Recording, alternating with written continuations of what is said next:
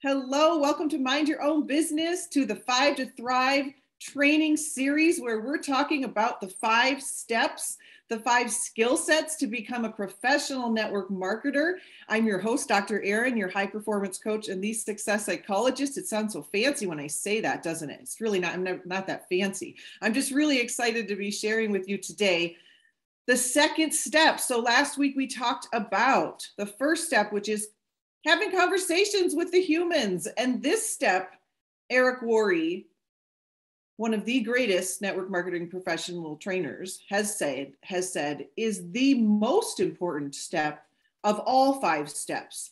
So let's nail this step. And the step is invitation. So once we talk to the humans, we're going to invite them. So I want to give you some context here of how to think about things. So my job, my greatest wish for you, is that you will learn how to think and not what to say. I'm going to say that again. To become a master at your profession, to become a professional, you want to know how to think about things, not just what to say. Many of us have tried for many, many years of using scripts and trying to memorize scripts, and can you just tell me the script? And sometimes the script felt like us, and sometimes it felt like that is a different language. I would never ever say those words. And guess what? When we're out of alignment with scripts that don't feel like us, they don't work. So I want to teach you how to think about things so that you can know not what to say, but how to be, how to think. So really exciting. So I'm going to talk about the psychology of the invitation, the 3 secrets to mastering the invite, and all the steps you need for a masterful invite. And I will give you a couple scripts that you can work from. Okay. So first and foremost, do you know the number 1 reason why people will join your business? If you know the answer, put it in the chat room. You know the number 1 reason why people will join you? It's actually the same as the number 1 reason why people will not join you. I mean, it's same, 2 sides of the same coin. You're right. You're right, everybody. The number 1 reason people will join you is you asked them. You asked them. The number 1 reason people will not join you is you never asked them. Okay, so we must master the invitation. Now, what are we inviting them to? We might be inviting them to try our product. We might be inviting them to accept a sample in the mail. We might be inviting them to watch a tool. We might be inviting them to attend an event, either online or offline. We might be inviting them to take a look at a business opportunity and how they can create an additional stream of income. And last, we may be inviting them for a referral, to refer a friend who also could use our incredible product or might want to look at our opportunity. So again, we're inviting them to all these things. We're inviting them to take a look, okay? So here's what we want to think about. The psychology of human beings is most humans want to be open. Most of us humans want to think of ourselves as people who are open. We're open to learning. We're open to new knowledge. We're open to new opportunities. We're open. We're not closed people. I've rarely met a person that wants to be closed. People want to be open. And so write down that word open. I want you to divorce yourself of using the word, are you interested? And instead, I want us to become really, really stealth at saying instead, are you open? The reason is psychologically, when we ask someone, are you interested in taking a look at this? 1, the person's like, I didn't even know this existed 2 seconds ago before you told me about it. No, I'm not interested. Might not be interested for lots and lots of reasons. But also the word itself kind of sets the other human up without, to no fault of their own, sets them up to be having to have discernment, having to give you feedback, having to be critical, because humans actually don't want to be an easy sell. So we want to buy, but we don't want to be sold to. And when we buy, we don't want to be an easy sell. We like to come across as smart, or people that at least do their research, or people that actually think things through, right? So just the whole psychology of the setup of, are you interested? Was that, no, I'm not interested. Are you open? Would you be open?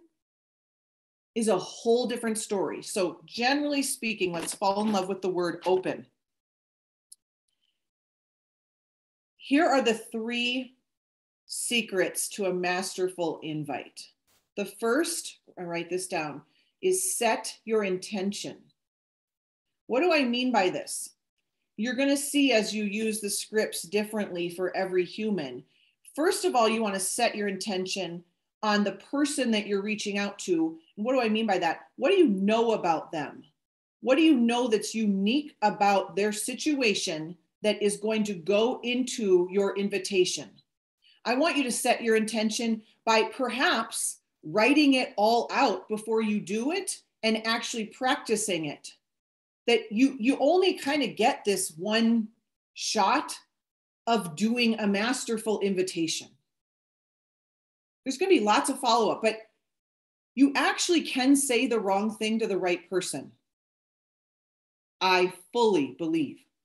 And so you want to really set your intention, because you're going to see that the components of a masterful invitation are personalized.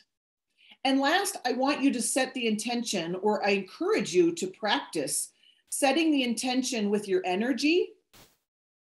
And I'll teach you how to do that, as well as your heart and what your intention is. And it's to serve, because I know all of you here, and that's your intention. So before I make any invitation, I actually often close my eyes, put my hand over my heart, and I set an intention. I'm about to reach out to Kelly Rush, and I just adore her, and I love her energy, and this is what I know about her, and this is what I'm going to say. And my intention is to serve her, and whether that falls on deaf ears or not is not up to me. But my intention is to serve her and to offer her something. Also, you want to set your intention, and you want to raise up your energy 1 notch. You do not need to be my level of energy. You don't need to be a comic, a clown, circus level, act of energy, but you should raise it up just 1 notch. And something that physically really helps this, emotion flows where physiology goes. Emotions flow where physiology goes. And what I mean by that is you could actually practice the Wonder Woman power stance, which is this. And it will give you power and confidence that will tell your brain, oh, I guess we're powerful. Before you make the call, you set the intention. Here I go. You put a smile on your face. I mean, this stuff is going to feel weird when you are doing it, and you're going to be just amazing. And you're going to laugh, and you're going to be like, oh my gosh, if they could see me now. It's actually a treatment in psychology. It's called the half smile. It's for chronic mood disorders. It's smiling, a half smile. It's actually one of the top treatments for bipolar disorder, for God's sake. It literally is impossible almost to smile and be in a negative emotional state.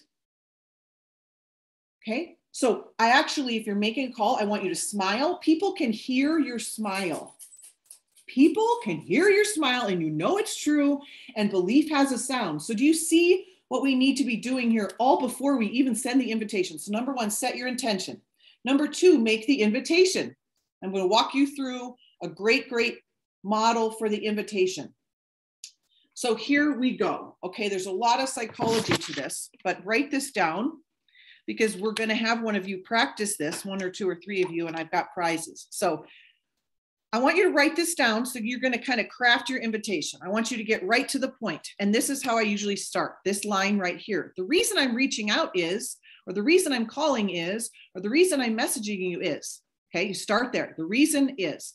That tells the prospect, we're not chit-chatting. We can do that at a different time. Okay, she's on a mission here. We've got a mission. The reason I'm calling is.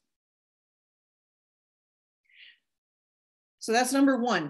There's 6 parts to an invitation. So that's number one. Kind of get right to the point. Just the reason I'm calling is. Number 2, spark some curiosity. Something exciting has come across my desk, or something exciting has happened to Garth and I this last year.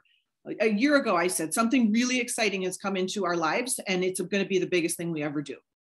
Well, that's exciting. There's some curiosity, like Dr. Erin's done some big things. What the heck could this be? Or, I wonder what Linda's excited about. That's so interesting. Okay. Number 3, insert a genuine compliment. This is where you're going to be nimble and you're going to be personalizing things. You know, I thought of you because, and then insert a compliment. I thought of you because. I thought of you, Janice, because you really value your health.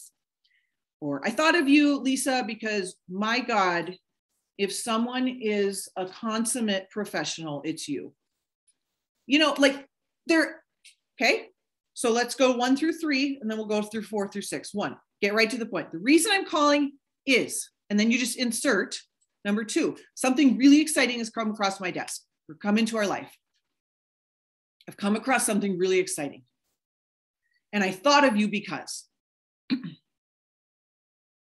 Number 4 is not something we're saying, it's just how we're being. It's a reminder. You're speaking with confidence and certainty.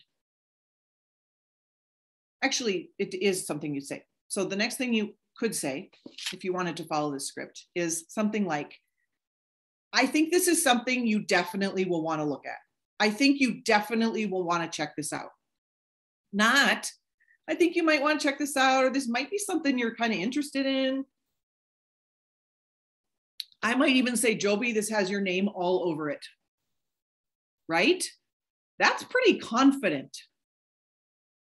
Now, number 5, you're going to take it back and you're going to say, you're going to kind of make a way out for them, but more it's the psychology of you're not attached to the income, and it's going to show that the prospect you have so much posture and confidence. You're going to say something like, you know, Joby, I have no idea if you're going to get as excited as me.